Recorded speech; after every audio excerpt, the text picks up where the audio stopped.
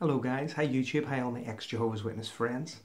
Been watching some great videos recently. Watched Spoon-Fed No More's video where she was talking about her feelings after going to work. Watched Mike and Kim's videos. Parker's doing some really funny things. That's Faithful Slave if you don't know. Great guy. You know, don't subscribe to him obviously because they need to have more than me and we've got a little battle going on. I wanted to talk to about something that really upset me since returning from work. It's a real difficult subject, especially for a guy to talk about. But I would say this, I'm just going to be honest about it. Since returning from work, I have received probably on average 2 to 3 messages every day from women who are the victims of sexual abuse whilst being Jehovah's Witnesses and having left. I've had so many of them. I spoke to this lady and it broke my heart. I like her very much. She's such a sweet girl. And I've asked her if she would mind. I'm not going to obviously name her, but I've asked her if I could just read out the pertinent parts of the message she sent to me because I wanted to talk about it. When I was in work, I was at a Dunkin' Donuts and I believe it was Joel or it might have been Rick Fearon was talking to I think it was Joel, was talking to the girls at the counter about why we were here with all our posters. And one of the girls was a bit standoffish and she said to me, I know lots of Jehovah's Witnesses, they're good people. And I tried to sort of get to her, but she wasn't having anything, she wasn't having it. To explain to her, you know, with the child abuse, she said that's in all religions. And then I think I did eventually get her, and what I said is that the problem isn't that it's all in all religions, the problem is that being a Jehovah's Witness you aren't a bad person, but it makes you one, makes you do bad things. So for example, I said to her, if your daughter was sexually abused, you'd either shoot the guy or go to the police. She said, damn right. Great. I said, if you're a Jehovah's Witness, mother, your first reaction is to say, we don't want to bring any reproach on Jehovah's name. Now, if you're a Jehovah's Witness, or an ex-Jehovah's Witness, you know that old phrase. It's been used so many times to hide so many crimes. Don't bring reproach upon Jehovah's name. And yet again, this shines through in this message that I'm going to tell you. So this video and the next one I do are going to be quite sad, so I do apologise.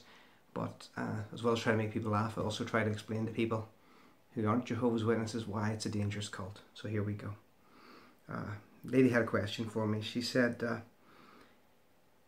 did you know that the Watchtower also protects worldly people who have sexually assaulted Jehovah's Witnesses to preserve their image? I said, okay, I said I don't know much about their behaviour towards worldly victims other than that the Royal Australian Commission reported. My own knowledge of Jehovah's Witnesses is enough to convince me that they will cover over anything to hide bad news or slow down donations. She wrote back, no, not worldly victims. I was the victim of 3 different sexual predators and wasn't allowed to prosecute them. So I wrote, that's so terrible, I'm sorry. Is there statute of limitation in your country? She says, I honestly do not know.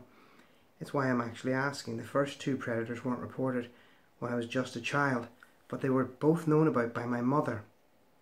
The last predator was the handyman, and my mother was there twice when it happened, but it was an ongoing thing with him because he had access to our apartment. And when my husband reported it to an elder, I was asked if I'd made it all up, and I was crying and said, of course not, and my mother had been there. The elder told my husband that we didn't want to ruin a man's life over it and bring reproach upon Jehovah's name by making a scandal of it, because it would be in the paper or the media. That's what my question was actually about. So I wrote this, and if you send me a message, please understand that I am not a professional and that these messages break my heart, but I will still answer them every time. And I'm not so crass that I would have a cookie cutter answer, but what I usually say is something similar. I'm so sorry and wish I could offer you more help. If you would allow me, I would suggest that you go to police and women's aid immediately. This is extremely serious and there are professionals who may help you. All I can do is make people smile. But this is the thing that parents know, elders know, and they hide it and they cover it up, and abuse happens, and we mustn't bring reproach on Jehovah's name. And I must have heard that a dozen times in my life, and it was about silly things, you know, thefts, bad cars being sold to family members. How much more so when it's child abuse? It's disgusting, but it is what it is. Guys, thanks very much for watching The Great Apostate. I do occasionally have to make serious videos, and this is one of the most serious. Guys, thanks very much. Bye-bye.